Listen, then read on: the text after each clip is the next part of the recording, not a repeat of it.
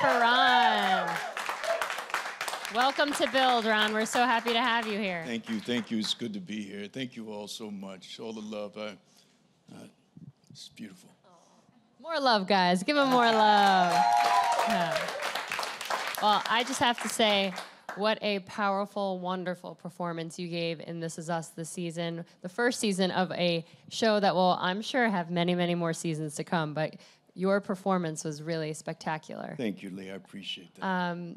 Tell me about how you got involved in the show and what kind of drew you into the story, because it really is a beautiful show. Well, it was the usual process of the audition. You know, I got the call, Bernie Telsey casting.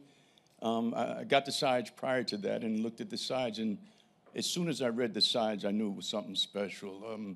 When you read as many scripts as I've read over the years, you know, you can actually see and start to feel what's really good and what's not, you know. So I felt there was something special, so I prepared for it, did a lot of homework on it, and went in and just laid it down and got hired for the role, got cast, you know. It was really special because Dan Fogelman, the head writer and producer, sent me a beautiful email right after the day after.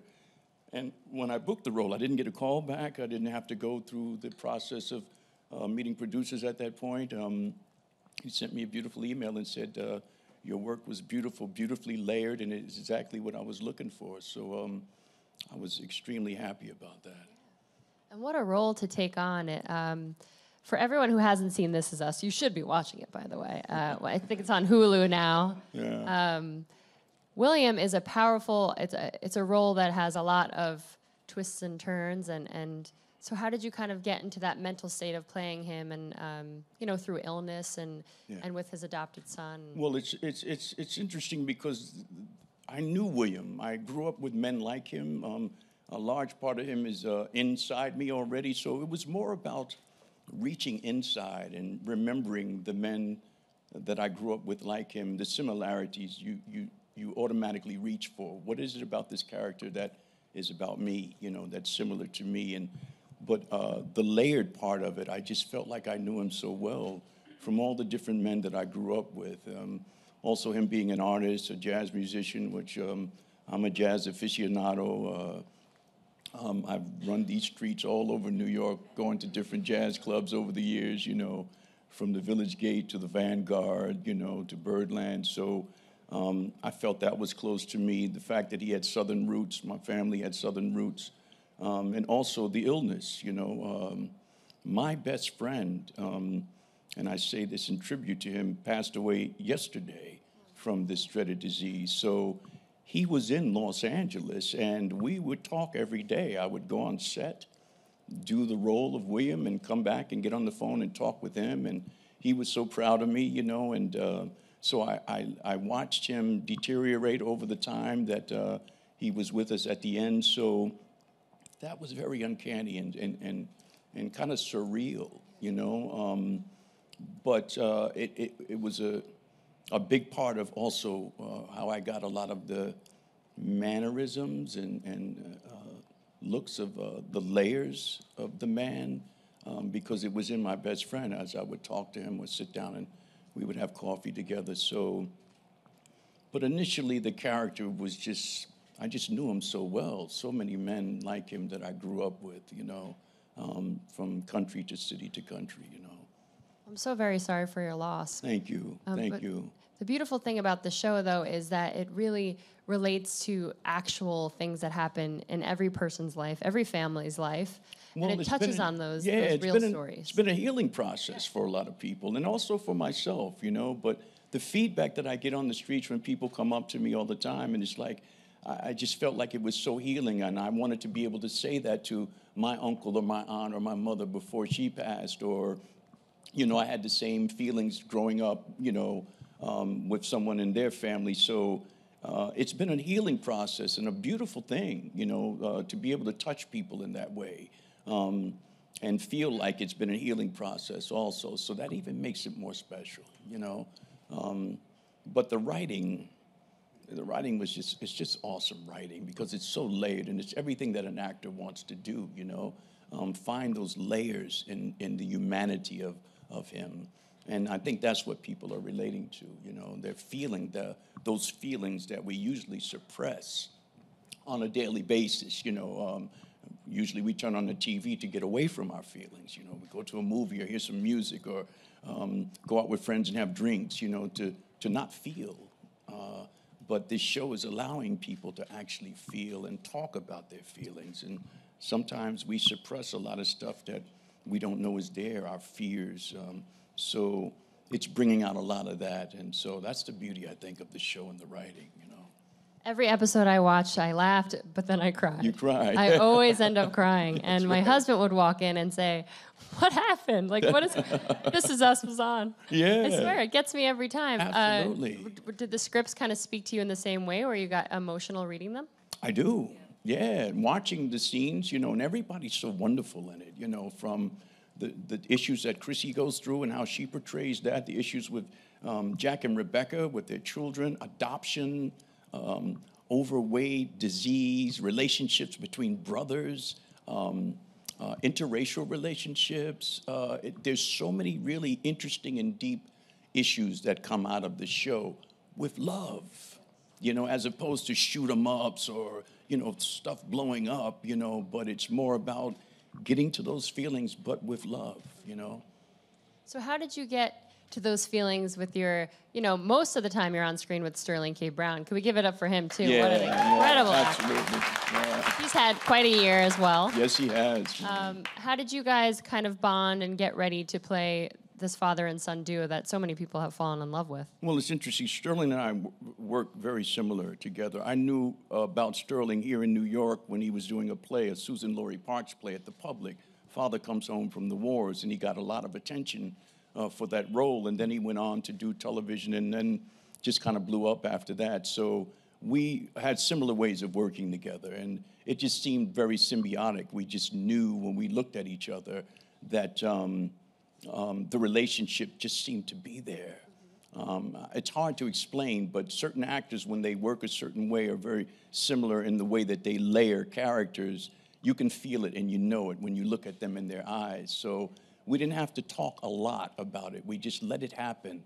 And just in that way, we trusted it. There's a lot of trust that has to go into working with another actor in that way. So we felt really comfortable with one another and trusting one another and having the experience of being here in New York and in the theater for many years. So we just kind of brought that work with us, and it just kind of unfolded, and we didn't get in the way of it. You know, we just kind of let it happen, and it just sort of unfolded in the way that it did. And that's the best way to work, when you have someone that works like that, where, you know, you don't have to speak a lot, you just feel a lot, and we let each other feel. And then the brilliance of the words and the brilliance of the writing, then it's just about getting out of the way and just like letting it happen. And it's difficult, and that's the process of acting. It's learning how to not act, but trust that the feelings that you have and opening yourself up and reaching inward to it and being fearless and to expose those particular things that are really about you also, you know, and then it comes out to be, it looks more real and it feels more real, and I think that's what the audience is connecting to also, you know. Was there one scene in particular for you that got you emotional, or that you can remember or look back on and say, wow, I was feeling a lot in that moment when me and Sterling or Susan or the girls were shooting this? I think the one that really hit me the most when I instantly cried was when the push-up scene at the dojo, you know, with the father and the son. Yeah, and wow, I'm even thinking about it now, you know what I mean? Just the relationship between father and son. Either you've had that in your life or you didn't have it and you wanted it. And my dad wasn't very close to me in that way. He wasn't intimate with me in that way. He wasn't very touchy or feely, you know. So when I saw it, I remember feeling the longing that I wanted to have with my dad. I wish he would have hugged me more or held my cheeks, you know. So that part of me just kind of came out, and I just burst in tears, you know. So that was the first one. Then it was a series of a bunch of other ones also after that. Once I gave myself license to feel like everyone else, when I watched the episode, I cried. you know, because it brings up stuff in me too. You know, I'm not just an actor, but I'm a fan also of the show and the writing, and all the actors that are working up in Milo and Chrissy and Susan and Justin and the little girls, Faith and Eris, and everyone is just bringing the work, and it's just beautiful to be around it, you know. Yeah, you had beautiful scenes with Faith and Eris. What a cute, oh man, what a cute trio that was, right, guys? And I didn't have to look far for that because I have a daughter. Yes. My daughter's 27 now, but it just immediately brought me back to those years when she was that age. Yeah. So again, it wasn't about reaching outward, but it was about reaching inward, and having that layer to where when you see William talking to the girls, you feel like there's an intimacy with him and these two little girls, you know. So, yeah. Well, I don't want this to be a spoiler. I don't think it's a spoiler, but your death scene in the show was one where I could not stop crying. It really got me. What a beautiful moment in the show, and I think it might have been the best of the whole season. I mean, it was so powerful. You. Yeah, that episode was something else. The Memphis episode. Again, Lee, it was one of those situations where Sterling and I didn't have to talk much, and it was very difficult to do, and we got it in a couple of takes, and the cinematographers and the directors, Glenn and John, helped us with that, you know, made it easy for us to not have to do it over and over and over. But I think we did maybe 2 at the most, 3 of that tight shot that they needed, you know, so that we didn't have to drag it on. And Sterling and I just opened up and just let the scene breathe and let it happen. And I remember John coming and saying, wow, we got it. We don't really have to do it again. We got it, you know. So we were happy about that, not have to do it. And they did that part of it. That was the first thing we did during the day. So we didn't have to wait and string it out until the end of the day, you know. So yeah, that was special. Memphis, the whole day. Yeah, being in Memphis was very, very beautiful. Yeah. Speaking of stringing it out, though, we kind of had a feeling that William was not going to make it through season 1, and man, every episode we're like, is it going to happen tonight? Oh, it was excruciating. I was the same way. I would come in each day in the dressing room, and I would open the script going, is this the day that they're going to kill him, you know? And it was so hard. I can imagine William feeling the same way, waking up each day not knowing if it's going to be your last day. So Ron, as the actor, would wake up each day and go, oh, okay, I'm wondering if this is the scene, you know, and I also, as the actor and Ron, I didn't want to leave. Yeah. You know, I wanted to stay a part of the show. I wanted to stay a part of the family that we've created there. And lo and behold, that happened, you know. So that's the next thing for season 2. Yeah, know? Guys, Ron will be back in season 2. That's awesome. And it's really beautiful the way they write the show. Is very similar to Jack's character. We already know that he's died, but we see his whole life, you know, throughout the season. So now season 2, we'll be able to go back and fill in those spaces and those questions that people have about William, you know, with his relationship with Jesse, or how did he become a musician? How did he get from Memphis to Philadelphia? You know, so we can go back now and what and how and where they're going to write. I have no idea. Yeah. But I'm just really blessed and happy that I'll be back for season 2. Yeah, we're very happy too, for sure.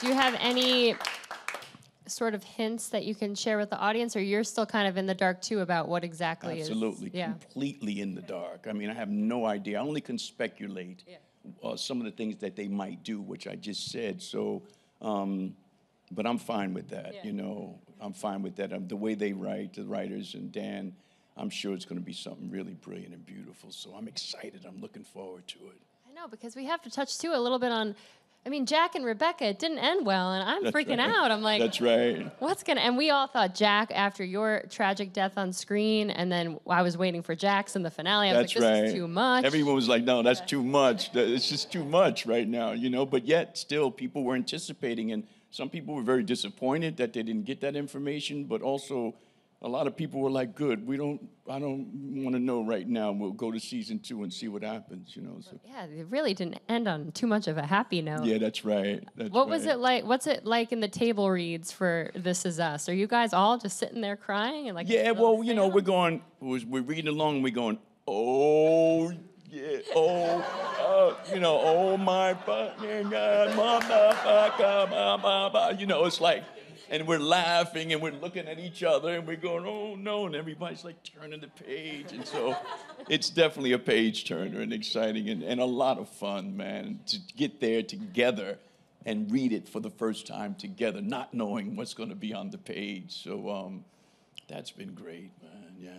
You're like a family. I saw some pictures from the upfronts where you guys are all back together. It's great. Yeah, we're so excited, Yeah, man. what a cast. We just saw each other for the first time since the series, season 1 ended, and we came back for the upfronts in New York. But this is the first time we've been all together.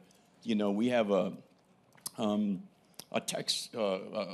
text thing that we do, so we're able to keep in touch with one another during the course of this season. And so it's just crazy. So many things that they post on there. A lot of stuff goes over my head, you know. But the jokes and the gifts and all this stuff that I'm just learning about. Technically, I'm so improficient at this whole stuff, but I'm learning, you know. But it's been great, yeah.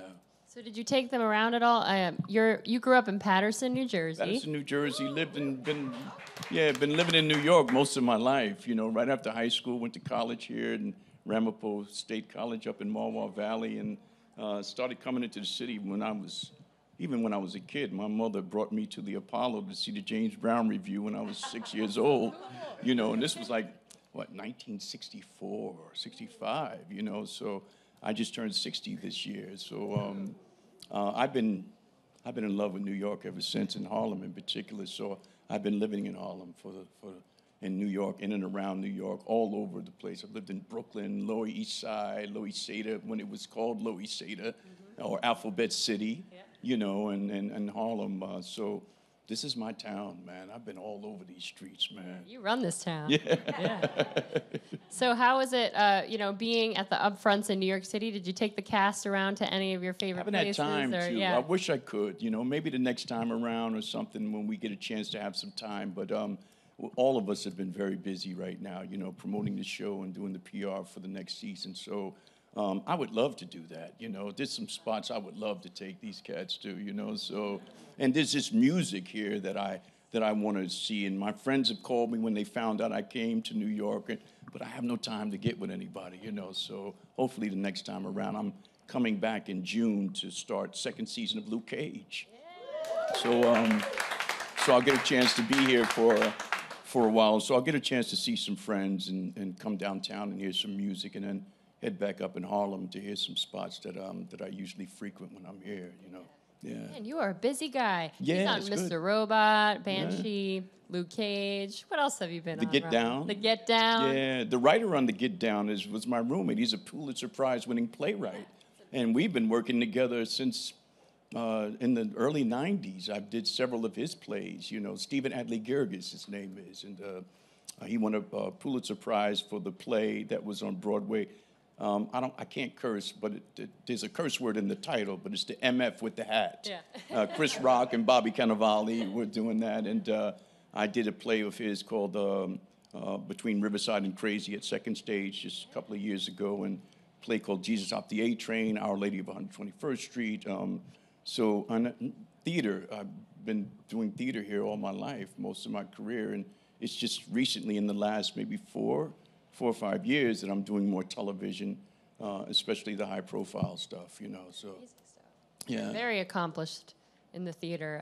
Yeah. How has it been for you to kind of transition from the stage to the screen? It's been great, mostly financial. I can pay my rent now. I don't have to worry about paying my rent so much now, you know. But I love the theater. My first love is the boards, you know, and transferring that work onto stage and film has been a joy, you know, something I've been always wanting to do more of, you know. So now that that's happening, I'm able to transfer and translate the work on the boards into film and television, which has been great, you know. So yeah, I'm excited about that, you know. And you mentioned your daughter before. Everyone better know Jasmine, his daughter, was in Hamilton, the original cast. Yeah, she played Peggy Schuler. Is it Schuler? Schuyler. Thank you, darling. And Mariah Reynolds, the love interest of Hamilton. Yeah, man. So she's been out to L.A., came out to visit, doing pilot season, but she's a New York actor also, and she's involved in the theater company that I've been involved in, the Labyrinth Theater Company now, and she's doing something in a couple of days, some kind of program with Labyrinth people. So yeah, she's still visible and doing her thing too, you know. So did you always know that she would be an actress herself? I didn't. You didn't? And although I dragged her around the theater all her life. You were you know saying what I mean? that. Yeah. She'd come with you to That's auditions. right, auditions and stuff. And her mother is a world-class singer, you know. But it was, I guess, just before high school or during high school where she said, you know, Dad, how do you feel about me being an actor? And I said, I think you could be a great actor, you know. So, and she started to learn about it, and she got involved in our theater company, became a member, and started doing workshops, and then eventually she got an agent, and she booked Hamilton. Yeah. Not a bad show to book. Yeah. I think she's doing pretty well. Yeah. How does she feel about you being on This Is Us and in all these cool Luke Cage, The Get Down, Netflix, killing it? Yeah, Netflix. It was great, you know, to be able to have work here in New York. Yeah. I mean, that's what it was. It was like you don't necessarily have to go to Los Angeles now to get work in film and television. They have sound stages now that are here in New York. So it was great that Netflix films a lot of this stuff right here in New York. And so that's been great. She loves it. We talk about the work all the time. The This Is Us stuff, she doesn't really watch that much. It's too close to home, and it's so layered and so real for her. So, and that's fine. You know, she'll come around when she's ready to do so. You know, and if not, that's cool too. You know, just buy her some tissues and she'll yeah. Well, I do want to open it up to some audience questions. Sure. So, hi, thank you for being here. So I love that you guys have a group chat. I think that's adorable. So I'm wondering if you could play any of the other roles of your cast members, which one would it be and why? Probably, I love Sterling's role also. I think, of course I relate to that role too, you know. I think that's the closest to me. But I'd like to do all of them. Jack is a great character, you know. I love Chris's role, who plays Toby, you know. I guess I would instantly say Sterling's role, Randall, yeah, because it's also so layered, you know. It's interesting because he brought and introduced the whole issue of panic attacks. And I started to learn more about that, and you don't realize how many people walk around that have that thing, that panic attack thing. And so I learned a lot about that, you know, and about how to manage it with people. You know, when you find out or when you see someone now, when you know about it, how to be able to approach them and rub their back and speak in a voice that helps to soothe and calm the heartbeat down. And so that's what I mean by layers, you know, and that scene where his brother, Justin, he leaves his play to run to his brother and he sees it. And for the first time, those two make that connection, and that scene was just, it's so layered and so powerful that it just opens you up and you feel it. And then you go, wow, this panic attack thing is really real, you know, and you just can't pass it over for, you're just afraid. It's like, no, this is some real stuff, man. And it cripples people, you know. So anyway, I got off track, but that's what I mean by this, the writing is just so beautifully layered, you know. I need some tissues up here. I'm just thinking about these scenes. Here we go. Hi, thanks so much for coming. And that Memphis episode was really one of the finest hours on TV this season. Thank you. Fantastic job. Thank you so much. Question, so from when you first read William and your interpretation of him, can you talk about anything as you did the character over the season that sort of made you change course in terms of how you portrayed him? Not so much change course, but what I found out was I was learning about him during the course. So what I found out was another layer would open up, and I would go, oh, wow, that's interesting, you know, that I didn't know while I was doing it from, like, say, episode 2 to episode 5. I would find out more about him, or something would connect with me. I might be laying down in my bed or eating breakfast, and I would be looking at the sides, and then it would just hit me. Oh, wow, look at that, it's there, that's there. And then I would go on set and play that layer, and everybody would be like, wow, I didn't see that. I was like, yeah, I found it last night when I was eating my cereal. I'm looking at, so, you know, and one of the things I learned, and Philip Seymour Hoffman taught me this, who was the artistic director of our company, Labyrinth Theater Company, is to always constantly read the script. Keep the script close to you all the time, because you never know what's going to come out of it after you read it the 25th time. You might find something else. And so I adopted that attitude, and also actioning words where you can put an action to each word or each phrase. Well, to stab, to hurt, to soothe, so these action words that can jump you into a layer that you didn't know was there before. So that's how you mark your scripts, and then you keep that script with you, and as you flip through the pages each and every day, a layer will open up that you didn't know was there before. So it's more than just memorizing your script and then putting it away and going. It's like keeping the script. You memorize it, but keep reading it, because that seventh time you read it, you'll find something else in there that you didn't had you not. You know, so that's the part of the homework that a lot of actors forget. It's a lot about homework. It's about how you study. It's about how you develop your script. It's about how much you read and understand and try to keep finding layers in the script. And it comes from the words. It has to come from the words. That's why actors are so happy and delighted when they get good scripts that have meat and that have layer.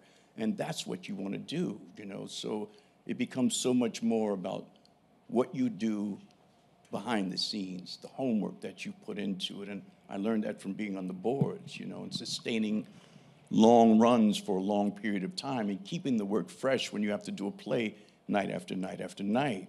And you realize you don't do the same thing night after. You do the same words and the same blocking, but you're constantly layering and finding new layers, you know, each night that you go on. And that's the exciting part about doing a play. Yeah. Yeah.